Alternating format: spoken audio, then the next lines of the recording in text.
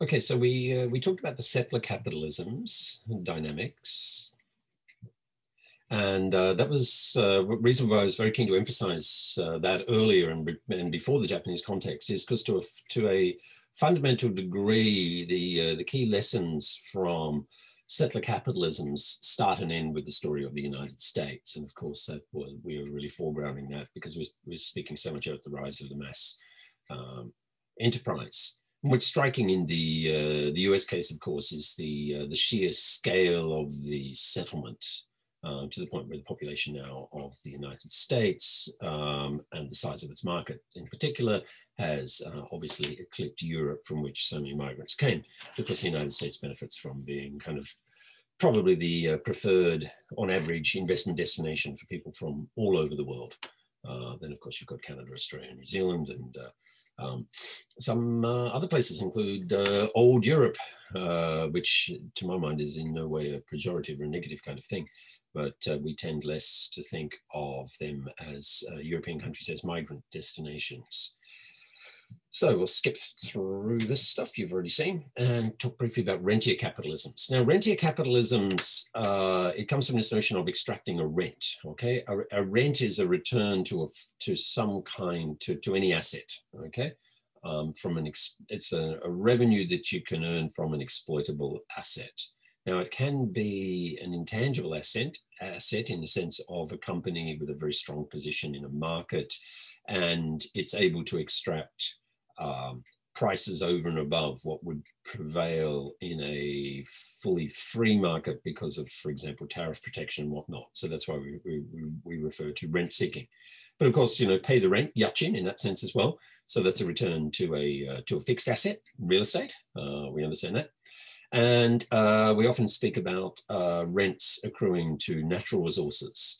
There are things that by good fortune or divine will or whatever your take on it is, that this means that there are resources that can be exploited. And then that raises fundamental issues of who actually owns those resources. Now, let me just look into chat because I'm seeing a bunch of individual messages. Okay. No, that's fine. That's good. Just a couple of people in direct messaged me. That's absolutely fine. Okay, rightio. So revenue from natural resources. So the main focus here is actually on natural resources, shigen, and whether natural resources are a benefit or a net cost. Now, historically, of course, to have natural resources was considered to be an intrinsically wonderful thing. And that's a major reason why countries went to war. We still see most of the stories justifying border disputes, for example, as presented in terms of resources, natural resources, resources belonging to the nation, and to be legitimately developed under the auspices or direction of national authorities. So the private companies would typically be involved in doing that. So then the question is, how much do they contribute? So, if we look at the Senkaku Daoyu kind of rivalry, the issue of claims and the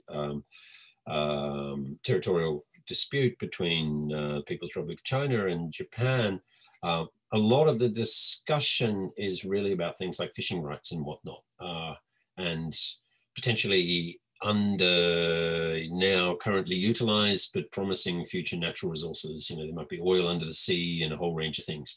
The vast majority of economists are of the view that most of these disputes just don't make sense from an economic point of view, that the enormous costs involved in routinely scrambling extremely expensive aeroplanes, they're worth somewhere $100 million each, to enforce understandings of national territory and routinely deploying maritime forces and whatnot there, though they are hugely expensive resource commitments that are born right here and now, and weighed against any expected return to natural resources discounted by the various risk factors, and they're huge.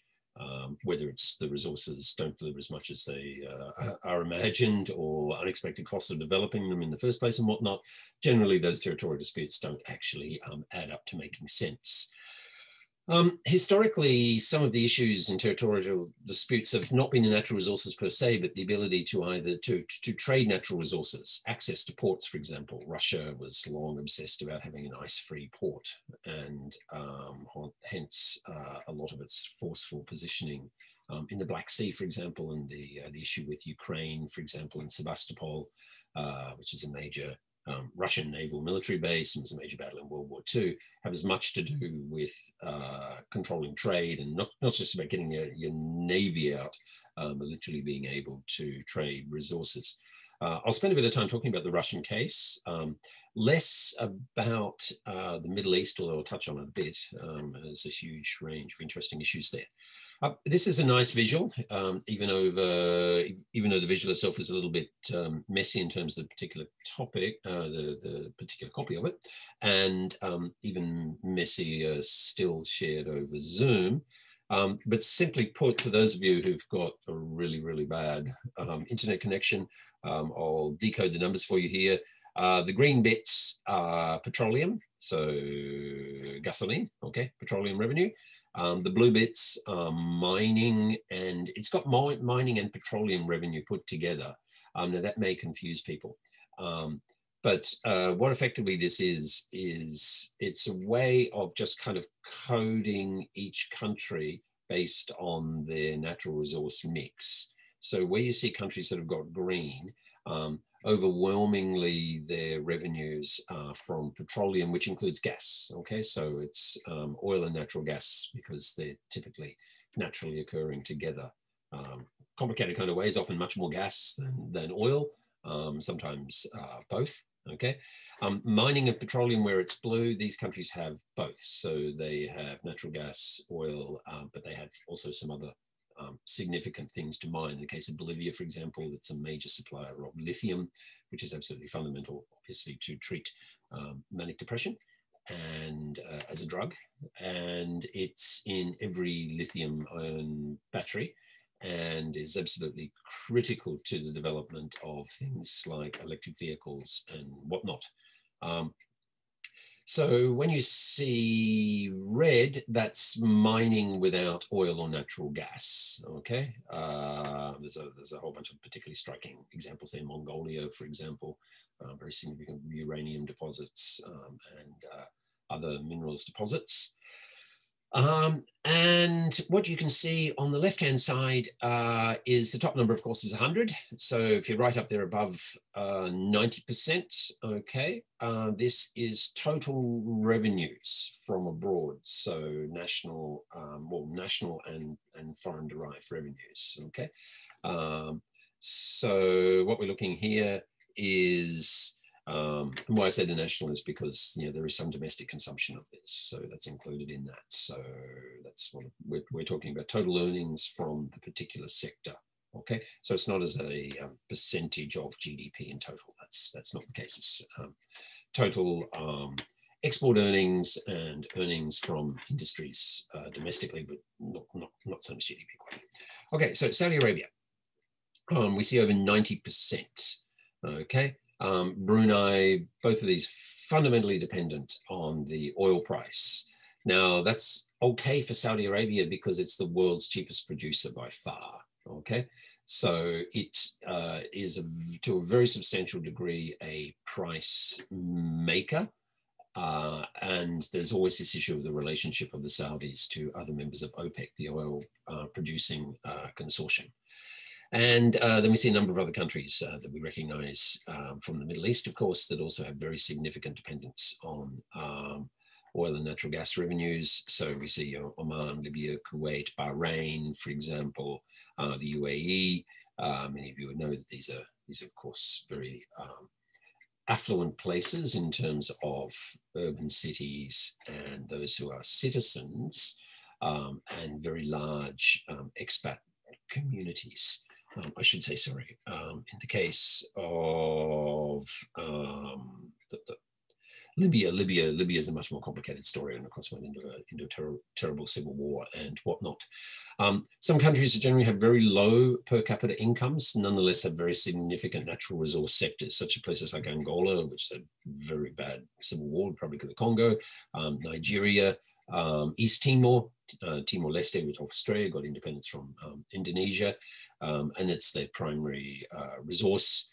And Algeria, Iran, Iran, a very complicated case, subject to US-led sanctions and very complex issues with the deal that's been done for Iran to suspend its nuclear development program. Well, effectively, it was looking to build a nuclear bomb, and negotiated agreement, which the Trump administration thought the agreement didn't go far enough and reimposed sanctions on Iran. And then lots of businesses are caught in an awkward position that if they breach sanctions on Iran, then they can get themselves in huge trouble in the United States. And that's exactly what's happened to the daughter of the founder of Huawei, a Chinese company, major telecommunications company. She's currently under house arrest in Canada. The issues there are actually not about trade between China and the US per se, but actually a business involved was violating economic sanctions against Iran and a couple of other places. That's the particular issue. So what happens when oil prices turn negative? It obviously can be devastating for countries where their principal source of national revenue is actually from oil, natural gas, for example. And not just negative in terms of declining prices from existing kind of market highs, but actually literally go negative. No one ever thought it was possible for oil to go negative. But earlier this year, it did. The oil price actually went negative. You actually had to pay people to take oil from you, okay? And the reason is that there's no way to store it. With people staying home, with not using their cars, with so much industry shut down, oil consumption absolutely slumped. Most countries have only a limited strategic reserve for national security reasons and whatnot, and that all completely filled up. And one of the most valuable things you can own today is an oil tanker, okay? An oil tanker is not actually used for shipping oil from one place to another in order to offload it so that people can use the oil. Literally, they're just being used as floating storage tanks, okay? And so ran out of all of that capacity. The other problem with the oil industry and oil extraction is it's pump, and you're pumping it from underground and high pressure, and you've got momentum in doing that. To actually stop an oil pumping operation is a technically very difficult thing and very expensive thing. So to literally stop the pumping, they use mothball, but a bizarre kind of metaphor in that sense. To stay the business temporarily and then restart it is hugely expensive. So even if you give the product away, it's better to keep the flow flowing, okay? It's like cows. You can't just decide to not milk your cows today. My great uncle, my grandfather's younger brother, I remember when he was a kid, when I was a kid, used to tell me about the worst thing about the dairy was that you always had to be up every single morning to milk the cows. And a similar kind of thing, if you actually own oil rigs, you have to keep distributing the oil. Otherwise, you have huge technical problems. You cannot just let it spill out all over the ground everywhere or into the ocean or whatever. So the perils of being a petrostate. Okay, this is from the Wall Street Journal. That effectively, if the oil price collapses, you're in a really, really bad place, okay? And this has very negative implications on your economy directly. It has implications on your currency. Foreign earnings are declining significantly. And as a consequence, all other imports become dramatically more expensive, okay? So we see in the Russian case, this is an earlier set of data when there was oil disruption.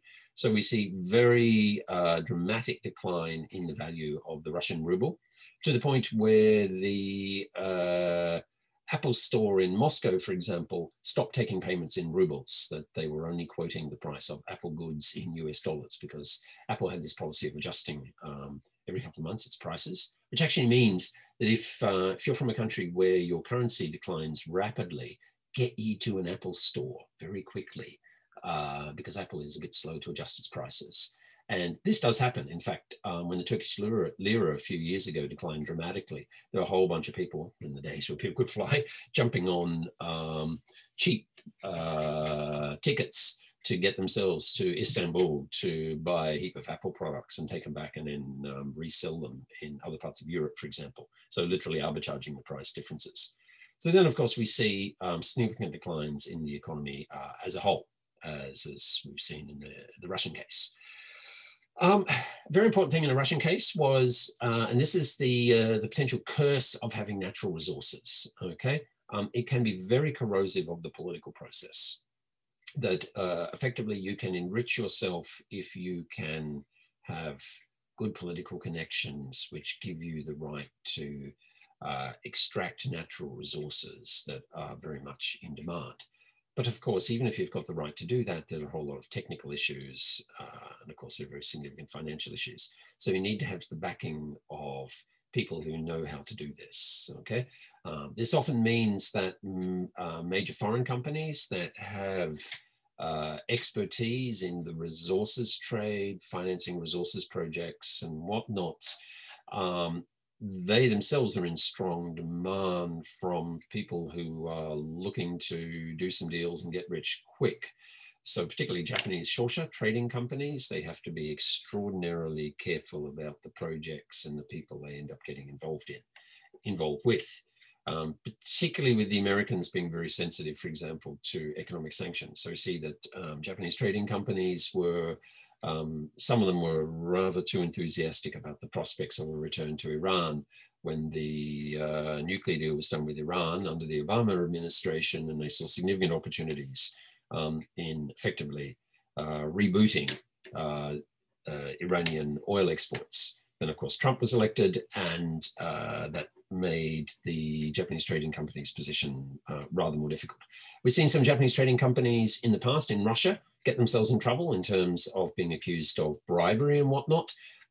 Normally that comes about simply because they backed the wrong horse, you know, in terms of some, the politics of who gets the right to develop projects, okay? And in a place like Russia, without political connections, nothing gets done. That's just a simple truth. Also, a very significant transition from the Soviet system. We saw that some people got very rich very quickly. There's an excellent film which is in Russian and French, which actually focuses on some real life Russian billionaires. It's called A New Russian.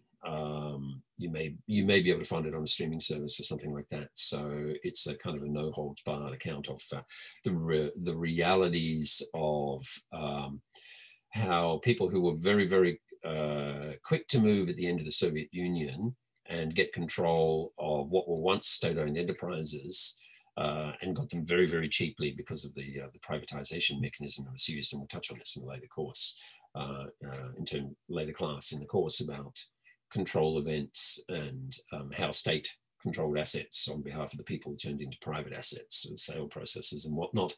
So there are a lot of issues there. It kind of helped that if you already were a bit expert in things like intimidation, intrigue, espionage. So we do see some people who used to work for the KGB, for example, having a distinctive expertise that was in demand in the transition to a kind of a capitalist regime in Russia.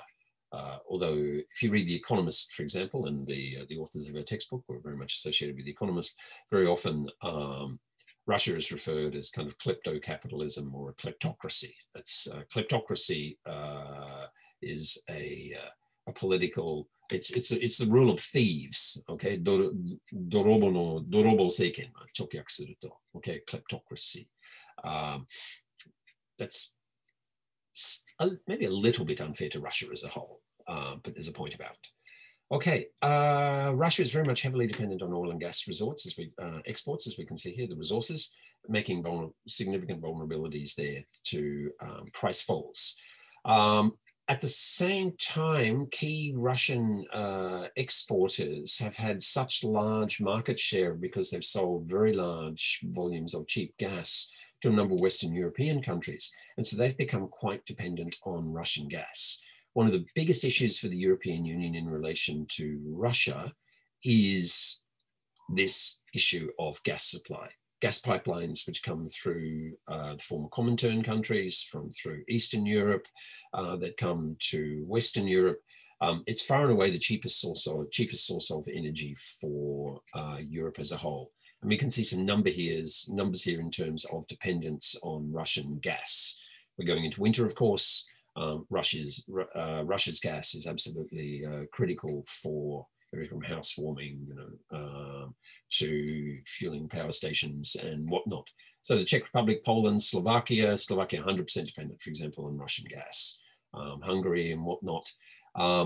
There are really complex issues about where pipelines go because, of course, the Ukraine here is a major pathway for Russian gas through you. And even when there was a very clear military conflict between Russia and Ukraine, with obviously proxy fighters who were Russian and Russian-backed, but proclaiming it to be entirely intra-Ukrainian civil war kind of conflict, we still saw significantly the Ukraine was both dependent on Russian gas and pipelines that were carrying gas from Russia through to Western Europe were still in operation. Of course, the Ukraine, if it hadn't been using the gas itself, it would have been very tempted to simply turn off the Russian pipelines and have a bargaining chip with Russia, but it itself was so dependent on the gas. The building of pipelines is a never-ending issue, political issue, economic issue. Japanese companies with expertise in actually this project management and building them are always in discussion about this. There's blue, it's kind of chopped off over here, but there is a endless discussion about a pipeline to get gas across to Japan and to feed the Japanese economy through that. And some trading companies such as Mitsui Bussan and whatnot have been long involved in those deliberations. And there are other very significant sources of gas. We can see here Kazakhstan produces some. Azerbaijan is a major gas producer. And if you, that's rather difficult to look at yourselves to download the slides here, have a look at the slides. Also within the Mediterranean, one of the most interesting developments is just off the coast of Israel, they found very large supplies of natural gas between Cyprus and Israel, but most of it actually in Israel's exclusive economic zone. This is really quite transformative, not just for Israel, but for political developments in the Mediterranean, the Eastern Mediterranean. Golda Meir, former Prime Minister of Israel, once joked that there was a Jewish gag that Moses had led the Jews wandering in the desert for 40 years and finally led them to the promised land. And the promised land of the state of, where Israel is, to Israel, Eretz Israel, led them to the promised land only to discover that it's the only place in the Middle East without oil, which is quite a sobering notion. And there is this interesting correlation nonetheless between having oil and having political instability and, well, at very least having non-democratic regimes. And that's something I'll come back to in a moment. But we see maybe Moses knew something that for decades the geologists didn't know, that actually off the coast of Israel were very large natural gas reserves under the sea. Lots of promise to export that natural gas to European markets, and the Europeans would like it because they would love to reduce their dependence on the Russians. The Europeans have constantly been arguing with Israel over things like West Bank settlements and whatnot, and the peace process, or lack of a peace process with the Palestinians. At the same time, Israel is considered to be extraordinarily dynamic in terms of scientific research and whatnot. So the EU involves Israel in its things like what we call Horizon 2020, and then a new round of them. So major scientific collaboration and whatnot.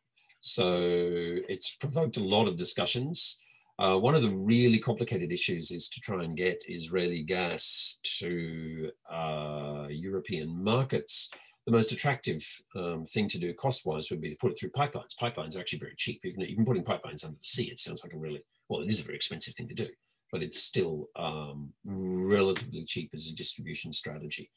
But there is this huge issue of Cyprus and Turkey. And Cyprus is this is island down over here, Eastern Mediterranean. The one on this very bad map here on the right that looks like a guitar, okay, or a guitar case anyway. So Cyprus is divided between Turkey and Greece. It had long-standing Turkish and Greek populations that lived together in relative harmony. But then a Greek nationalist movement kind of took hold, and there was a push to, it was effectively ruled by Britain, and as Britain was pulling out, they've still got an airbase there. There was a strong push to try and unify Cyprus with Greece, which is up here. Okay, this is Greece. The Turkish population were resistant to that. They wanted an independent Cyprus. There was a coup d'etat. And then the Turkish army invaded into the predominantly Turkish population area in the late 1970s, 77, I think, 74, 77, don't hold me to it, Google it if you want. And ever since, Cyprus has been divided. So Israeli natural gas would have to go through Cyprus waters, or alternatively, there's already pipelines that are connecting Turkey. So you could actually, ideally, if Turkish-Israeli relations were good, and they have been good historically, but not recently under the current Turkish president, you could put a pipeline directly to Turkey, and you could plug into Turkish pipelines and sell the gas to the Turks, or the Turks could then connect up and sell the gas to other parts of Europe. So complicated issues. The workaround solution in that case is something that Korea stands to profit from. You think, what, Korea? Okay, we have very sophisticated technologies now of gas liquefaction.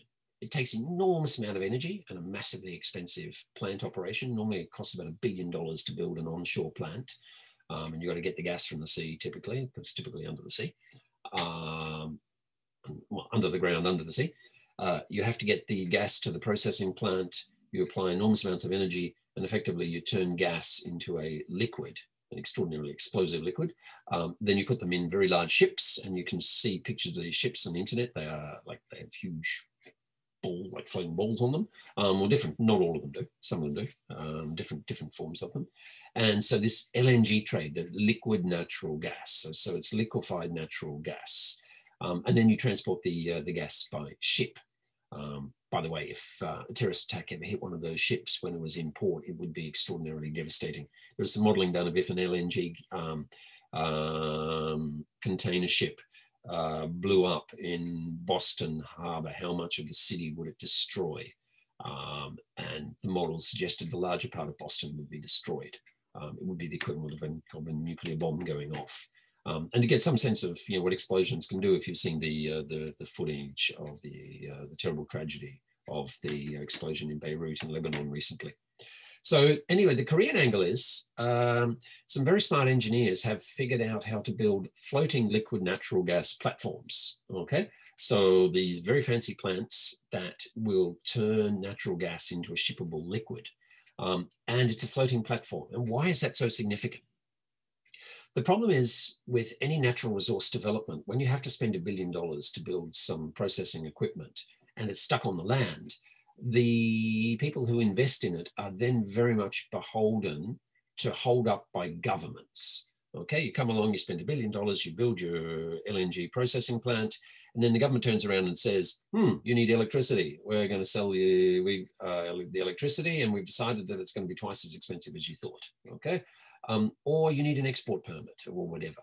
So it's what we refer to as, and I'll put it in the title, you can end up with what's called a stranded asset.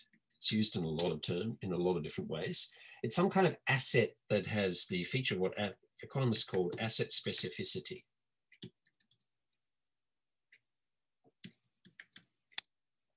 can only be used for one purpose, and even worse when it's tied to a particular place. So this leads to what we call sovereign risk. And we're going to talk about this when we talk about foreign investment.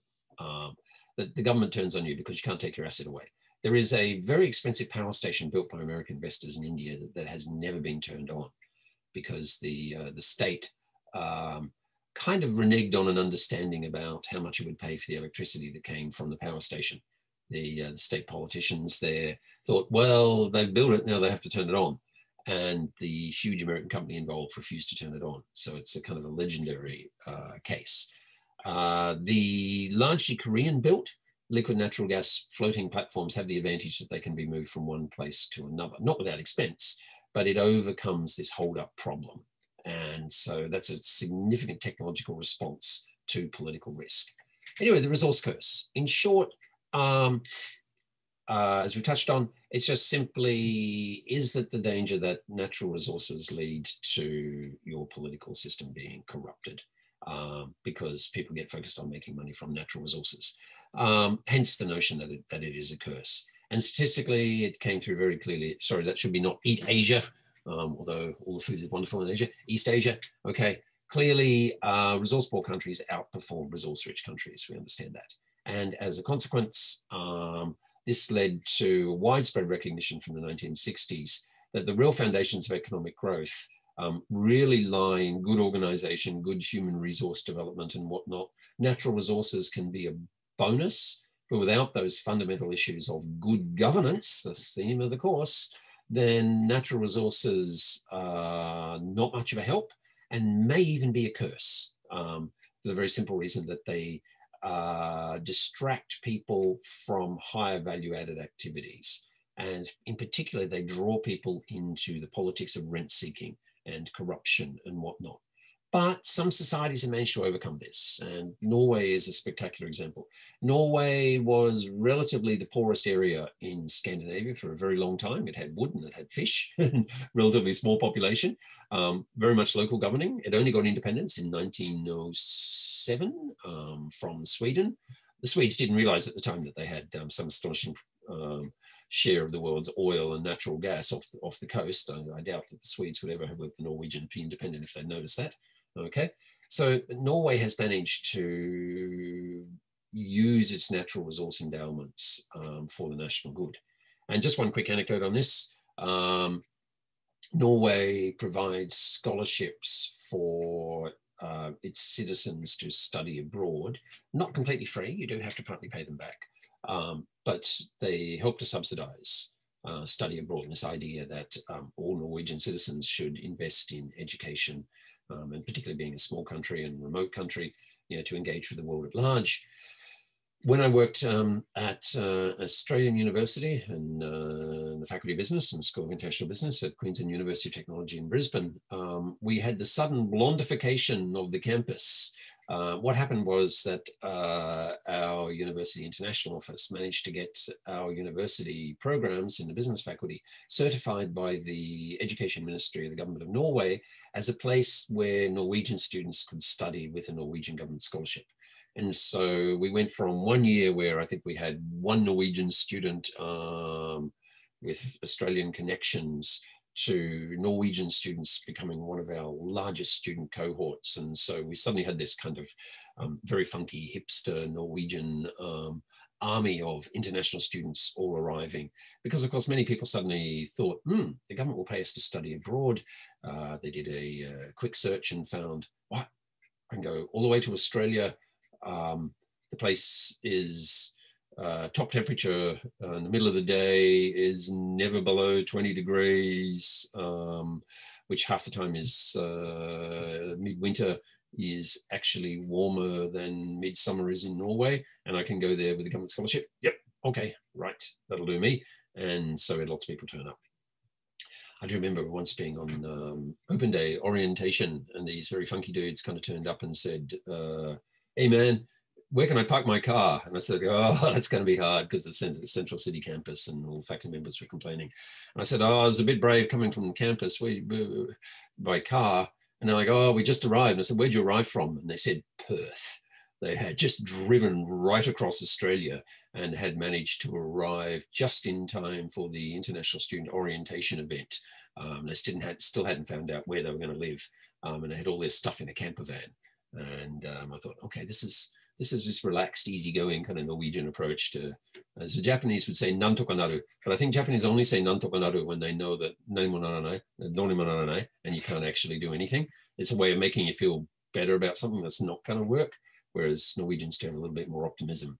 And that optimism kind of comes about from, and we'll talk about this next week, a social system that actually kind of backstops or underpins you. You know, if you get ill, you're going to get looked after. And the state has the means to do that. And in the Norwegian case, the natural resources have helped. So one of the big things, of course, is who actually benefits from the natural resources. Now, when governments are kind of organized and they do extract revenues, then, of course, the government gets very dependent on it itself. And the government often makes lots of promises to population in short term, particularly transitioning to democracy. And if suddenly the oil revenues drop away, it's very difficult to meet those promises. It can be made worse by demographic trends. And so I'm kind of throwing in here as an aside demographic developments in relation to dependency. So they're actually separate issues from natural resources, but I want to kind of slip it in here as a pretext. And that's why I was particularly keen to speak to this today. So you can get arguably lazy even just relying on demographic expansion.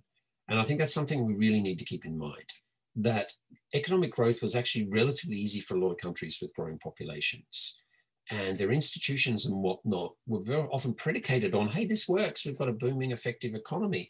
But they had this natural growth dividend of an enlarging population. So it kind of makes development relatively easy.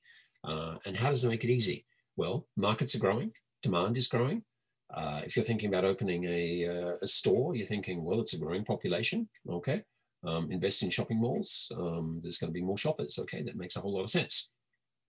This is where, for those settler societies, COVID-19 is so dramatic. And I'll use the Australian example because it is one of the most dramatic. Australia's population change this year is negative since the first time since 1916. And why 1916? Well, Australia was involved in World War I, sent large numbers of soldiers to fight for the British Empire, and migrants couldn't come. So there was a net population reduction. This is the first time that the Australian population has shrunk, despite large numbers of expats returning, although lots of expats can't return. There's a waiting list to actually get back, because only 5,000 people a week can come back because everyone has to do 2 weeks quarantine. That also means no international students can return. The only comfort is, that equally citizens are excluded. There's just no prospect of me going back to Australia for months to come.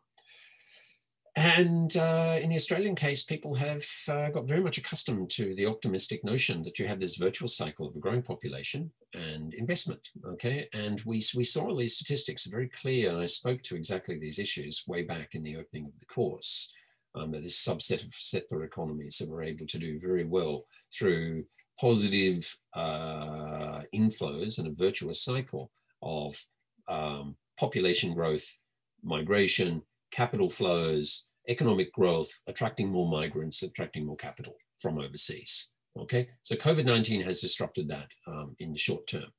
But also, there is another dependency ratio aspect here too.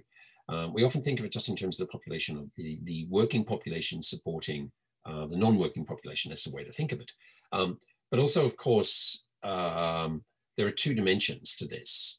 There's the elderly who may be self-funding and actually less of a burden than we imagine if they have, or the government on their behalf has planned for their retirement. So income, future income planning and whatnot.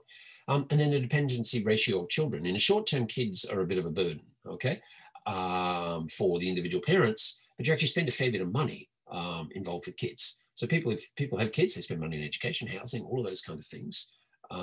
So they tend to not save very much and consume a larger proportion. Kids are expensive. And if you want to look at some numbers on this, you can Google it. People have worked out, just how much kind of one kid costs kind of none sen man, educating until the end of university, for example. And what we see, of course, is significant periods of economic growth when you had this dividend of kids as a short-term stimulus to consumption, and then entering the labor market and earning themselves. So you get this supply side kind of growth, okay? And you could look at this period here where there has been a demographic dividend, and there are various ways to plot this here. And I've just got this chart that shows. Why is this significant? Well, when you get a dip in the dependency ratio, what it means is that there are ultimately more people working and fewer people supporting them. Now, it's a temporary thing if they're kids, because the kids will grow up and work. If it's an aging population, this becomes more and more of a problem, okay? So even in the Australian case, which is one of the most striking stories of using immigration as a driver of growth, remember, Australia adds more than 1% of its to its population a year through net migration, okay? To put that in perspective, you think about it, you know, Japan's population, what is 128 million? If Japan was to do what my country, Australia, does, it would take 13 million, 130万人, or imin, every year it would take 13 million, what am I saying? Sorry, I can't do maths. 1.3 million. 1.3 million. Yeah, okay. だから130万ぐらいね。日本語で当てた。Can't speak English. Can't do maths in English anymore.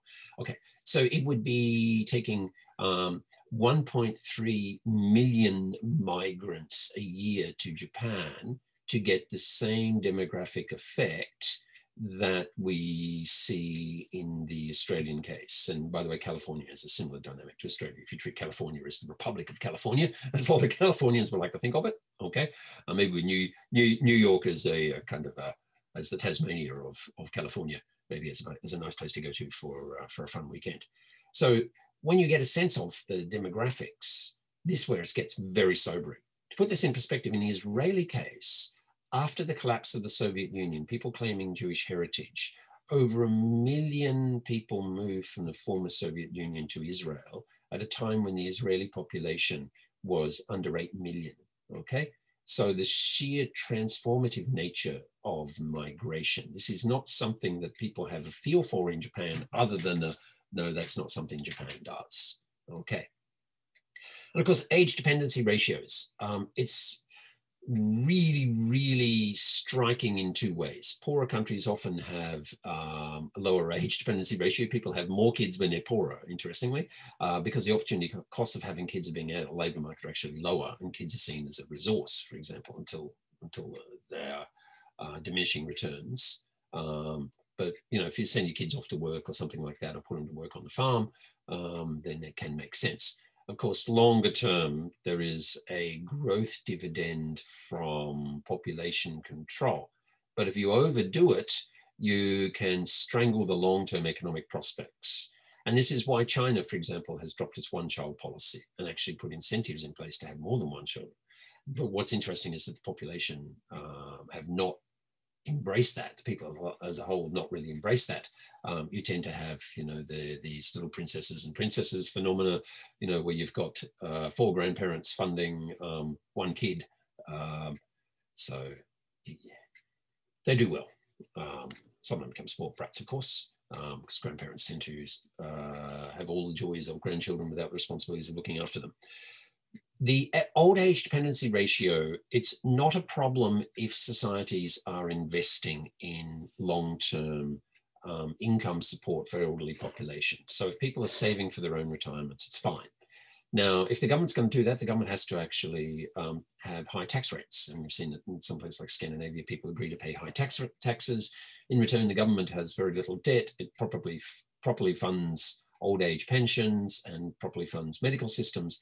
And there's a lot of mutual trust in the system. When, on the other hand, the taxes don't keep up with the age dependency ratio, you're going to have a problem. And so we look in the Italian case, we see relatively Italy is quite an old population. There are various reasons why the birth rate was so low in Italy.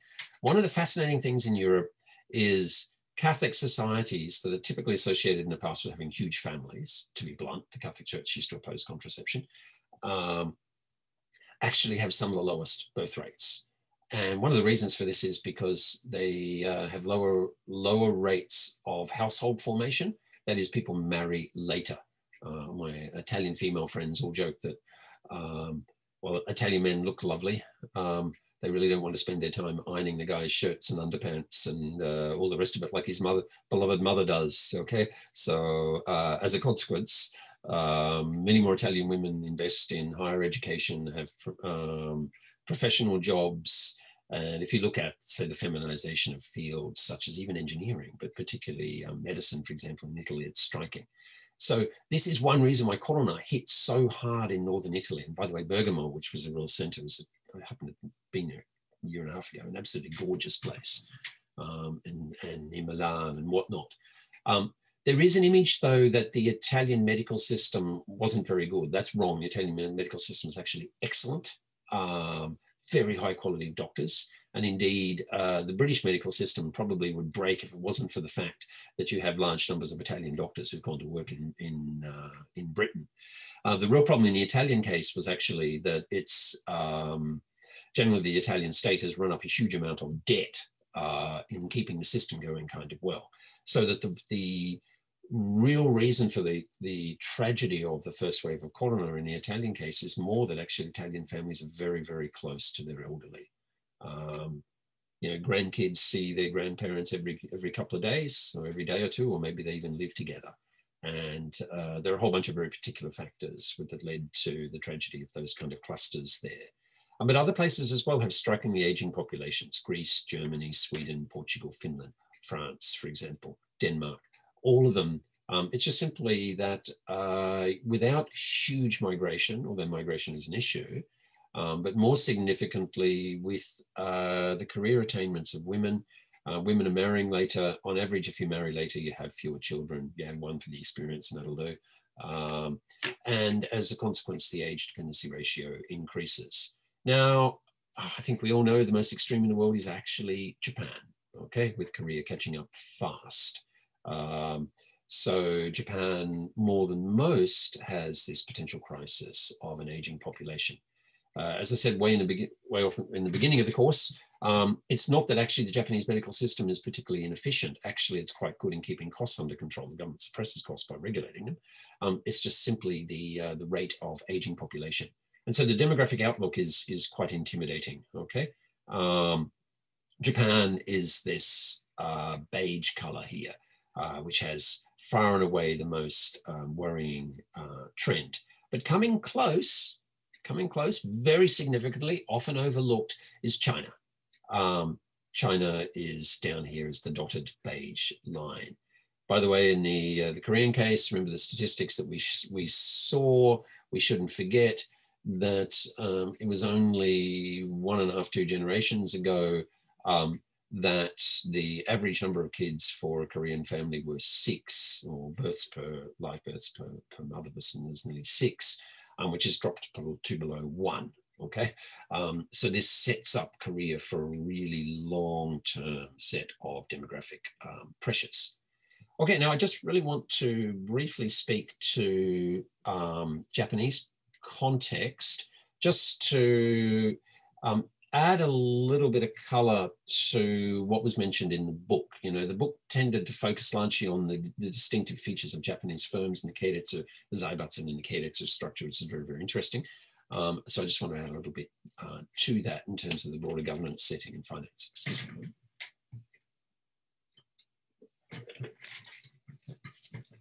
Okay, I'm assuming that everyone works through these slides independently anyway, as you should, and but nonetheless, it's useful for me to speak to them. Historically, bank financing was very significant, although there have been periods where the Japanese stock market was significant as well. So I'm really speaking primarily in the post-war period here. Equity financing was significantly underdeveloped relative to bank financing, and historically intra-group financing. There was a lot of financing that came from within keiretsu. A lot of the equity stakes from group companies and former zaibatsu holding stakes in each other. But really significantly, we have to remember that the bank financing, we have this feature of what was called the main bank. So every large industrial group, zaibatsu historically and in keiretsu after World War II, had a bank at its center, okay? So in a sense, these are very sophisticated, and the textbook talks about this, industrial conglomerates with specialized functionality in particular firms. So you had the Solgor Shorsha, who would do all the international trading aspects for the large industrial group. You would have this core kind of mega bank at the center of the Zaibatsu, later of the Keiretsu. And then you would have distinct financing functions around that. You would have an separate insurance provider, for example. And then very often, because of regulation, Japanese regulation, you'd have things like credit, personal credit, credit card businesses and whatnot that might be offered separately. So a lot of the boundaries of the firms mirror certain regulatory restrictions historically.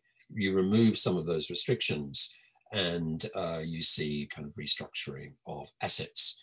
I'll jump to a key conclusion and simply say that one of the really striking things through the 1990s post-bubble is the rationalization of many industries across old Keiretsu lines. So banks like Mitsui Sumitomo, Sumitomo Mitsui, and that's not because I don't know the name, it's because it's both. One, it's so Chuta-hampa, but Japan invented Chuta-hampa, right? And no wonder Japanese has a great word for it.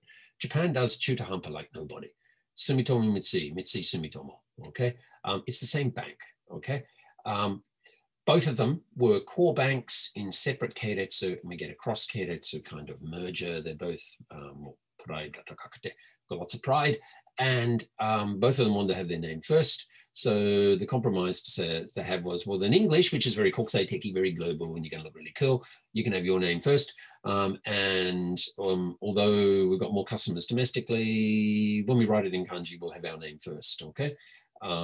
So I don't know, they should have called it the Squid Bank or something, I don't know. Given them a completely, that's not entirely ridiculous. There's a tomato bank created to freshen up a regional bank in Tomato no Meisanchi, no Tokonose, and Tomato Ginko. And they even gave free tomatoes to people who opened an account.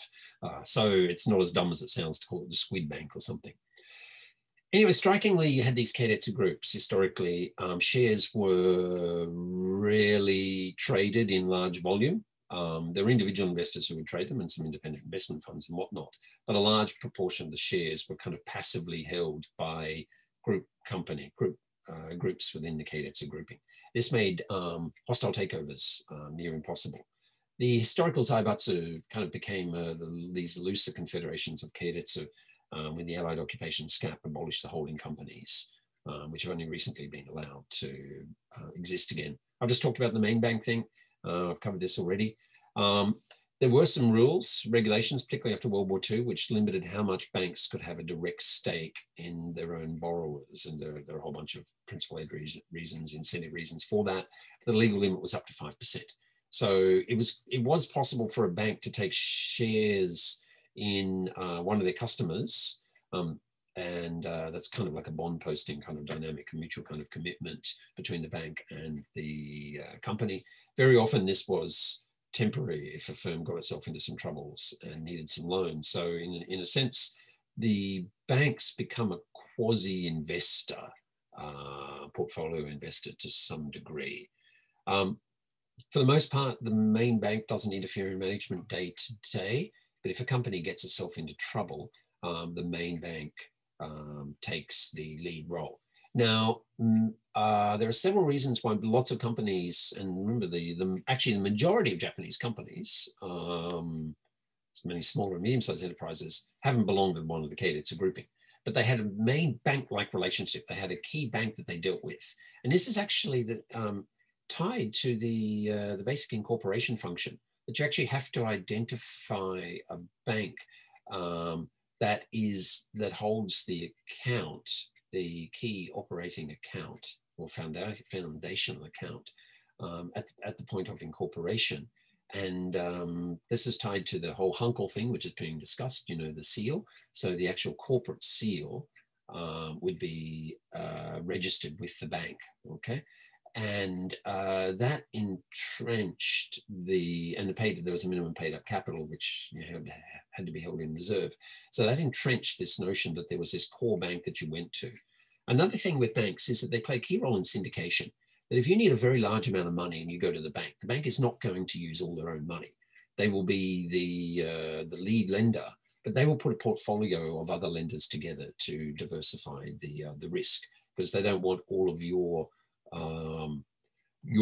risk on their books. They need to effectively hedge as well. So the one thing I really wanted to emphasize here, to really just complement what was in the textbook there, is to briefly mention the status of labor in Japan, okay? And these famous three pillars.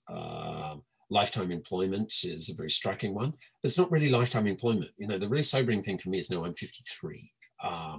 Now, it's changing, but for a lot of Japanese companies, although, you know, it's this idea you work for one company for life, actually, a lot of people, even they got to around my age or early retirement, 55 or whatever, that was the kind of the retirement age.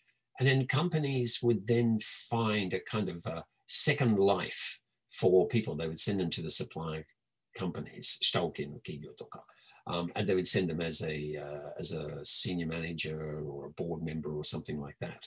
And that kind of underpinned relationships. Well, that's been significantly breaking down.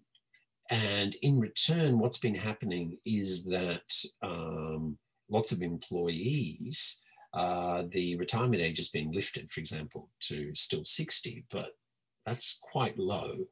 I quite often have students come to me saying that with Ryugaku, they're in a quite difficult position because their dad didn't get the second position. He hit retirement age, and I became a dad quite young, later again. But there are plenty of students in SILS whose parents are kind of confronting this prospect of sort of, you know, kind of like Soki Taishoku, which you really don't have any kind of choice in. And then what are we going to do afterwards? So it is nowhere near lifetime employment. That's the first thing we really have to emphasize. By the way, Waseda is very attractive for people to work at because the retirement age for professors at Waseda is 70. Most universities, it's 65, private universities. KO, it's 65, for example. So you get an extra 5 years of working life here. Although with Soki Taishoku Seido, economically, it's better to quit at 69 from Waseda because you can get a special bonus if you quit early. And it turns out if you work until 70, you spend the whole year working for, one of my colleagues calculated, I think you get Jusan Man or something is the difference by working the extra year. But there are people who do it. It's really quite interesting, okay? Now, importantly, lifetime employment seniority-based wages, Ninko Joritsu, really fully developed after World War II. So it's not entirely a cultural thing, but there are historical reasons why it became so widespread. One of the fundamental reasons with the seniority-based wages is in mass production, really difficult to tell who's actually more productive, because this is the problem with factory line work. The factory production only works as fast as the slowest point. So you know who is the least productive. You know, it stops again, everyone goes, Mata Tanaka ka, oh no, and everyone like throws their hands up. Someone go and tell him and, you know, help him fix it, get the line started, okay? And everyone's like, do, wait, okay? Well, we get it together, classic hold up problem of continuous production. Okay, so we know who the problems are. But except in certain things such as sales, it's very difficult to identify who the outperformers are. So a simple thing to do is to pay everyone the same, but recognizing that as people have more experience, of course, they want to get paid more. And also life stages, you know, as you get older, you get married, you have kids, you suddenly start having to pay money to send the kids to university and all those kind of things. And so Nenko Joritsu was something that actually unions strongly advocated for, seniority-based wages. The notion of the Kigyobetsu Kumiai, enterprise-based unionism, this was a pragmatic thing. This largely grew out of some wartime patriotic associations that existed. And immediately after World War II, suddenly Japan is liberalized and the trade unionists they get let out of prison. The lefties, the communists, they're released, okay, being arrested by the Kempeitai and whatnot. They're suddenly out and about to activate. So it's only natural they went into companies and went to existing organizational structures. And the World War II government had created these kind of labor associations very deliberately to engage workers in the war effort and to head off any organizing by left-wingers. Now, of course, lifetime employment and whatnot, it has some cultural resonance, you know, this notion of a loyalty to the master. And, you know, if you want to run a culturalist account, you can, you know, we talk about the 47 samurai and, you know, getting, you know, being loyal to your master, unfairly dealt with, and all the rest of it, blah, blah, blah. You know, so in that sense, it turns cultural stories into a legitimating kind of virtue. But most of these key features of Japanese labor market practice we can understand as predominantly a post-war phenomena. And it's really important to think in those terms, because if this is not an ancient continuity thing, if it's not that, you know, people who once upon a time they worked for their Han and they were loyal to the daimyo and all the rest of it, and that those values just simply got carried over to company man, as the textbook in this last chapter talks about, then that would suggest that work life is not going to change so much, that there is this cultural continuity. In fact, what's happened is we're constantly reinterpreting. We use the past to justify current practices. And just a couple of things to really emphasize why there's a little bit of kind of cultural faking of some of this. There was a lot of strikes after World War II. There was a lot of militancy.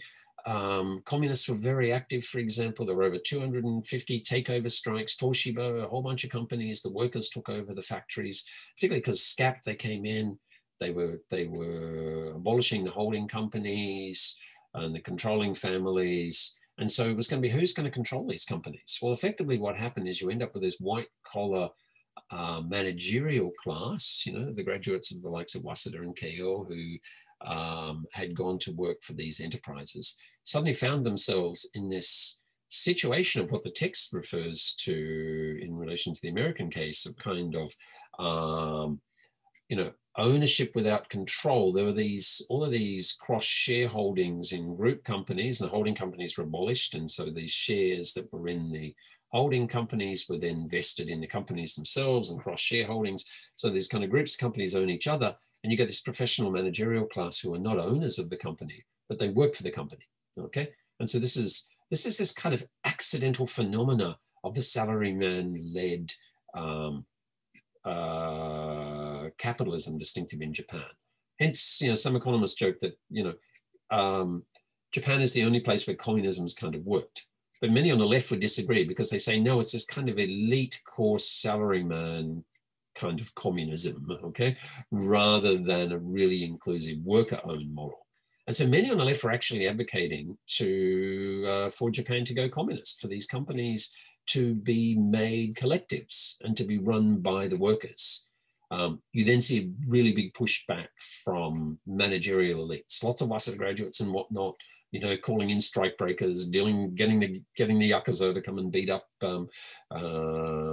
trade union leaders and whatnot. So one way to actually win workers over to cooperating with management was to promise lifetime employment. We're not going to sack you, okay? Work patiently. And once some trust took hold that management was really committed to this, it also meant that younger workers were prepared to forego short-term income in return for high levels of training so that they could skill up and know that they were secure in being able to work for that company for a long period of time. And already large companies had been, amongst the Zaibatsu, had been cooperating not to steal each other's workers, and that had been reinforced during World War II. And so those kind of no poaching agreements kind of held after World War II. That's why you just never see someone being headhunted from Nissan to Toyota, for example. It just doesn't happen. When actually Carlos Ghosn came in and actually he poached their design director from Isuzu, brought him to Nissan, Nakamura Shiro, a brilliant guy, wonderful guy. He used to come regularly and give lectures here in SILS for the Nissan corporate case study I ran. I mean, that shocked the industry that you actually took one of the really talented people from a rival company and made him chief creative officer, put him in charge of design in your own firm. Now, the really important thing here is we're really talking about a quasi meritocracy, you know, that these core employees, seishin, they become a privileged constituency within Japanese companies. Very significantly, many kumiai, even today, hijokin and haken, of course, and keiakushain cannot join the union. So the union becomes a strong backer of the seishain. And there's a real hierarchy of employees in these organizations. So it's not true that people don't get fired in downturns. The Japanese companies have long used of shock absorbers, temporary workers, women, and particularly ippanshain, mostly women, and they provide a degree of flexibility with the kotobuki taishoku kind of thing. Get married, join, work, go to, the old model was maybe your mother's generation for some of you, no, go to junior college, become a oeru, no, ippan shoku, meet your dad maybe at shokuba de, fall in love, get married, quit at 26, have a kid, okay? And so the company had a lot of turnover. So this was how they were able to reduce costs. When I first remember, when I came to Japan in 1990, straight out of university, worked for a bit and worked for a couple of years based in Nagoya and traveled to a whole bunch of companies. I was doing Shanai Kyoiku, so routinely went to Toyota's Honsha. I remember everyone was telling me about this Christmas cake phenomenon. No one wants to be Christmas cakey, no, left over after the 25th, okay? Well, that only makes sense in Japan because people eat like sponge cakes with strawberries, which if you leave it more than a day, you're going to poison yourself. But actually a good English fruitcake, you can eat that 2 years after Christmas if you want to.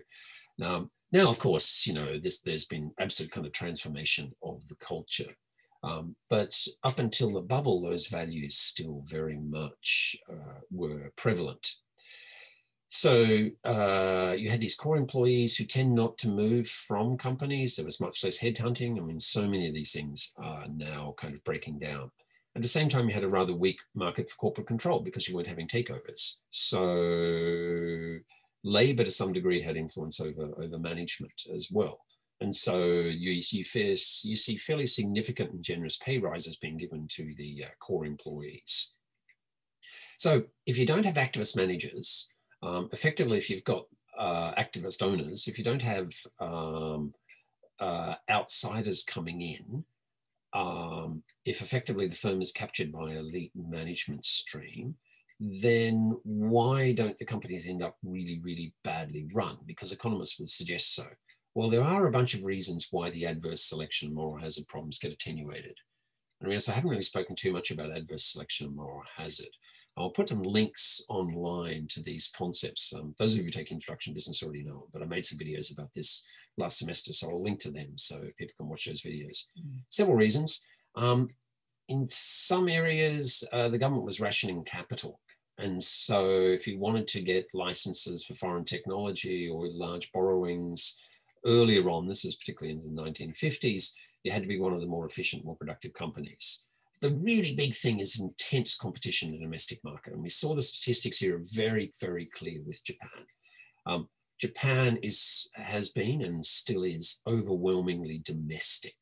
Okay, exports as a percentage of GDP are very small, relatively small, a bit bigger than the US, but significantly smaller than major European economies and South Korea, for example. So effectively domestic competition.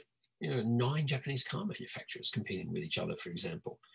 And then, of course, because you've got these main bank relationships and these cross shareholdings and these institutions of the Kaicho Club, and where the shacho and the kaicho, the president, the presidents and the chairman, typically chairman rather than chairwomen, unfortunately, of keiretsu group companies would deal with each other.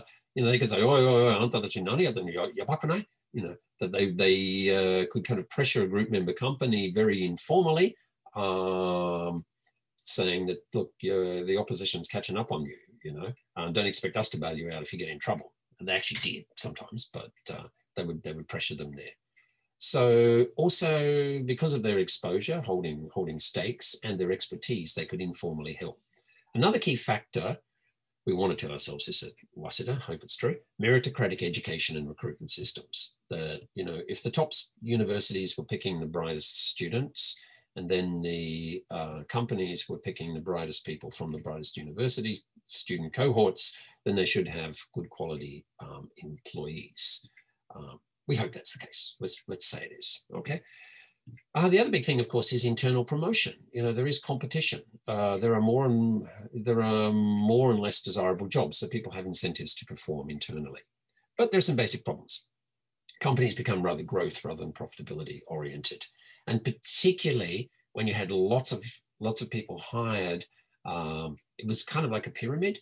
But as after the war, but then as effectively the economy matured, you get this aging of them, the baby boomers. They all want to be Cutjo and Butcho, for example. Okay, so you need more cut and boo. Okay, so there is this kind of growth orientation to literally accommodate a demographic pressure within the company. Excuse me, let's have a swigger. I wanted to last the last 5 minutes when I get there. Also, hoarding of capital rather than returning it to shareholders, because the shareholders weren't demanding it. And we'll talk further about activist shareholders trying to do that later on. Lots of investing in assets such as land and things like that. The changing age wage profile I just mentioned. And one of the biggest problems, myopia. If everyone enjoys a shinsotsu and they've only worked in one company all their working lives, it becomes very internally oriented. While the economy stays stable, while industry structures are stable and familiar, that's kind of okay. Excuse me. There is some observing of what your competitors are doing. There's a lot of industry associations, there's a lot of conversations, but you don't see the disruption coming from unexpected places. Japanese manufacturers have just been absolutely whacked by the Apple effect, for example. Huge disruption in terms of product categories, a whole approach to doing business, for example. If you had asked any Japanese electronic firm manager 30 years ago, would it be possible that the world's most valuable company would be a seller of both products and services in the consumer electronics space, and they don't make any of their own products? They would have laughed at you. It would be completely unthinkable. But that is what Apple does. Apple sells products and services, and it does not make its own products. It has its own chip that it's moved into, but that's because it has so much cash lying around, it thought it might as well do so. But it became absolutely dominant through outsourcing, not having control of its own plants, for example. Another key thing in the Japanese case is because of the large domestic market and domestic growth dynamics, Japan was able to do pretty well without foreign direct investment. This is extremely unusual. Japan stands out as far and away having the kind of lowest percentage of foreign direct investment of all major OECD economies. Historically, public policy was quite nationalistic, quite restrictive.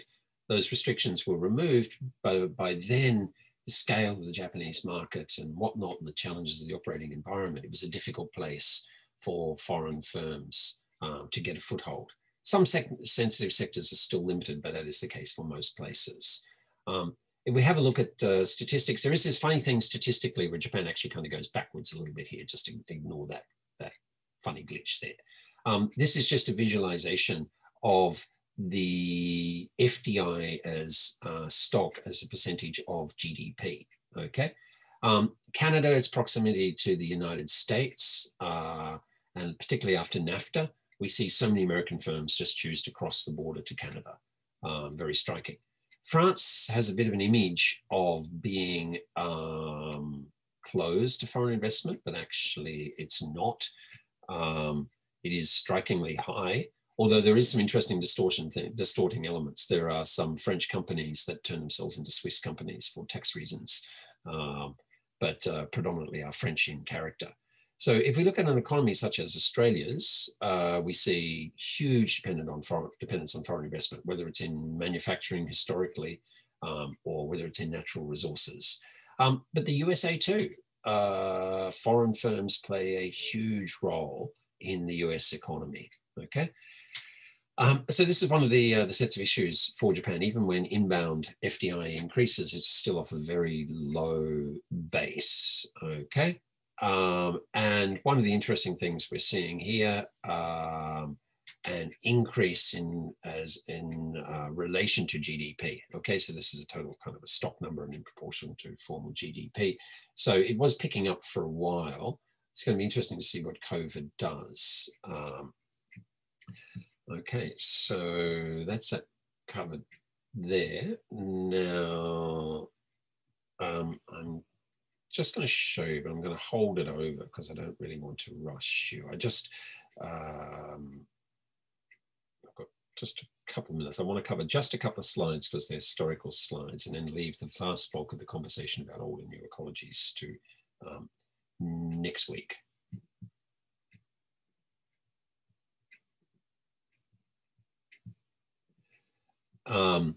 And I just want to cover the old and this shopping list of issues, that some of these things that you want you to keep in mind for this last more than, well, where are we now? About last remaining third, 40% of the course, okay?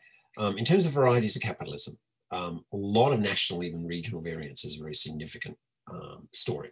We're not going to see utter convergence between societies. We've got unique mixtures of laws, institutions, histories, cultures. That's a key thing. But what is inescapable throughout time and place over many centuries are mechanisms for trust. And one of the things I want to emphasize is that actually much of the new economy, new capitalism, although we tend to focus on the digital, that actually many of the drivers of the development of new businesses out of places like Silicon Valley and whatnot, strong elements of creativity, actually have managed to figure out high levels of trust in a similar kind of way to what we've seen in much earlier forms of business. When trust is lacking in the economy, it's less likely to grow. So strong laws, fair courts, and enforcement, and sometimes it can be informal enforcement mechanisms, can work. Anything that generates networks of trust, this is a key theme, and in that final written component of the course, this is something I really want you to be able to demonstrate that you understand. That the mechanisms for building trust have varied throughout time, but it's trust is the key theme. And I want to emphasize the role of Chinese entrepreneurs in Southeast Asia. Minorities, migrants, but over centuries, and the outsized influence they have in their economy. But these networks, so it's networks and it's trust, and it's the two things, okay? The networks that bring information, that allow people to do business across place, okay? Across countries, for example. This is a very old statistic, but it still gets a sense of it. Way back in 1992, although ethnic Chinese in Thailand were only 10% of the population, like 80-something% of share capital of companies was effectively Chinese controlled. Indonesia, even more so, relatively small population, 3.5% of Chinese Indonesian, having an outsized stake in the economy as a whole. But even strikingly in the Philippines, which we tend to think less of. So that introduces some potential political tensions, but I really want to focus on the positive aspect of these Chinese networks of trust. And they're now reaching to, obviously, to some degree back into China, but less than people imagine. They reach very much into California, to Vancouver, to Sydney, Melbourne, Brisbane, okay? A whole bunch of settler societies are very significant. Now, of course, we have a fragile social consensus in some respects, but the critical thing is this is a relationship-based business, sometimes even referred to by economic historians as RBB, okay? So relationship-based business, personal networks become very significant. Malaysia provides a very interesting case study because you've got good governance, the formal legal system and institutions. There was a British colonial legacy, okay? And so many Malaysians have, gone to study accounting or law in the UK or Australia or whatever, and they can walk straight back into Kuala Lumpur and practice law or accounting because the qualifications are recognized. At the same time, you've got this predominance of Chinese in business, and the founding families closely control their businesses. Sorry, lunchtime, I mean Malaysian food. Malay is some of my very favorite food, okay? This is where I want to pick up from next time with these evolving models of capitalism. And I just want to finish with one line, and I'm conscious I'm 1 minute over. The chapter you've just had to read in the textbook really emphasized the power of organization. that people like Sloan, who was a manager, he wasn't an entrepreneur, he wasn't a capitalist, he was a manager. He started as a young engineer, and he rose to the top to head this enormous entity that was GM. He really brought about a revolution in managerialism, and so many other organizations captured it. The creation of business schools everywhere mirrored this. You know, the idea that you could be bright and have no money, learn some key skills and go and be a manager was absolutely critical. And it really focused on organizational structures. And it allowed businesses to grow bigger and bigger and bigger, and to see it in terms of organization. But we'll see that there are lots of downsides to this: bureaucratism or yakushoson mindset, silos, and daikigyo toka, all of these kind of problems. So much of the dynamism that we've seen in the last couple of decades, the unbundling of the company, the rise of the startup, Silicon Valley, so many of these phenomena, this adaptive efficiency we'll talk about from next week, are because competent professionals are in fluid networks of trust. And if you want to see where it all starts, it starts with Hollywood. And I'll start the conversation next week speaking about this. A couple of people on Zemi, we talked about this yesterday, the unbundling of the integrated Hollywood studio that was built like GM was. Okay, Hollywood studios used to look like GM. Now they're very fluid networks of creatives. And when we talk about Scandinavia in particular, we'll see that this is why Scandinavian countries have an even higher rate of startups and entrepreneurship than we see even in the United States. But of course, if you get up close to the United States, you see in California and Silicon Valley and whatnot, a similar kind of thing.